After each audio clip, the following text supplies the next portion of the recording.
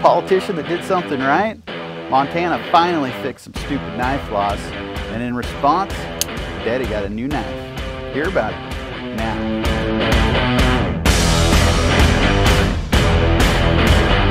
Welcome back to my channel, and thanks for coming around today. If you haven't been here before and you're not subscribed, please do that real quick. Also, if you haven't followed me on Instagram and Facebook, do that as well.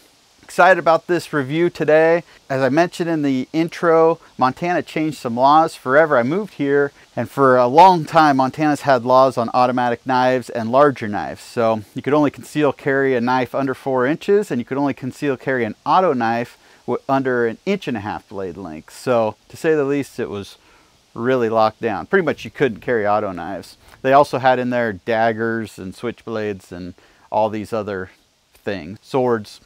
So really goofy law that was probably made a long time ago. I kind of envisioned Michael Jackson running around when they made that law. So anyways, in November of 17, they fixed the law and enacted April 3rd of 19. So now pretty much there's no laws on concealed carry. So you can carry a auto knife, you can carry bigger regular folder knives, whatever you want, which is awesome because the difference between carrying an auto and a regular flipper is nothing. It's just what their mechanisms are. So the law made no sense.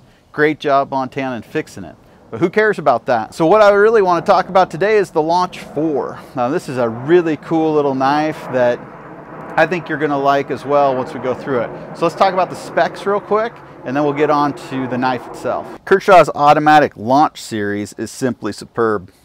These knives have a compelling design, fast action, high performance materials, and most importantly, they are made in the USA. The Launch 4 knife has a California legal blade, which if it's legal in California, it's probably legal where you're at, and is ridiculously fast actioned. Its symmetry and design, both the aluminum handle and spear point blade, add distinction. Following the tradition of its predecessors, the Launch 4 has a bullseye pattern red firing button and a tip-up carry pocket clip. This automatic knife is a pint-sized stud with daily usefulness. So going over the specs real quick, the overall length is just over 5 inches. Blade length is just under 2, it's 1.9 inches. Blade thickness is it's over 1/10 of an inch, it's not much. CPM 154 blade material, which we'll talk about in a second. Spear point design, you can see why it's called the spear point design. It finishes in black on the blade, edge is plain, and you can see here I'm chosen this sick looking blue. This is like the best looking blue I may have. It's just crazy cool. So CPM 154 steel, it's really a jack of all trades metal. It can be worked easily, yet retains its characteristics of chip resistance, edge retention, corrosion resistance, and ease of sharpening. Manufacturers that use CPM 154 have recognized that steel is making a great blade that checks all the boxes for them. It's really a workhorse, and for Kershaw, it's towards their higher end of blade steel that they use. That's why this knife costs a little bit more than your typical Kershaw. Well worth it though. It's a really good steel, an edge that you should be able to put a good edge on. But for the use of these, you won't have an issue with it. It'll be a really, really great steel. So let's talk a little bit about usefulness. So a lot of people call this knife the box opener, and that's kind of what it really is meant for, is that those small tasks like that. Opening a box, opening your dog food, cutting a hole in there, plastic bags. You know, it can do more than that, but it's a small knife, so it's really meant to be concealable, do your daily tasks, and really effectively do those. So I got a box here with some tape on it. I'm going to cut up a little bit just to show you real quick. I don't normally do that, but that's really the usefulness of this. So let's do that. All right, just an Amazon box here, nothing too special, but just to kind of show you the slicing capabilities. So a real sharp knife. I'm going to get to it. There we go.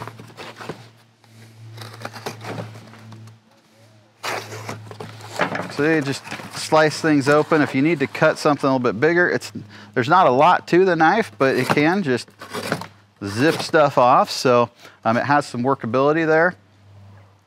Great little size. So if you're looking for use for this, it's really just a small, concealable, nice little knife. My usefulness would be as a pocket knife, a second carry pocket knife. Perhaps you're talking about a purse knife, something along those lines. This thing has pop. You can see it's really small. I can see it in my hand, but when I deploy it, it wants to jump out of my hands. It deploys so fast. This is just pops. It's got that great sound, if you can hear that. Just a really neat little knife. Again, this is not a heavy use knife. You're probably not going to use it for barbecuing and cutting limbs and whittling and doing a bunch of different stuff with it. It's just not built for that. But if you're just looking for something for a daily use, again, open boxes, open bags, little things like that, hey, you just can't go wrong with this for 80 bucks too. Which I have a link down below to Blade HQ where you can buy this, or on Amazon, so check that out.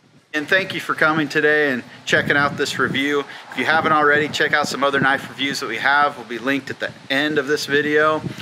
Subscribe if you haven't already. I really appreciate that. I'm going to be doing a lot more knife reviews. I have a whole lineup set up. Also diving into fishing and hunting season, so a lot of outdoor videos coming up. So thanks again. Until next time.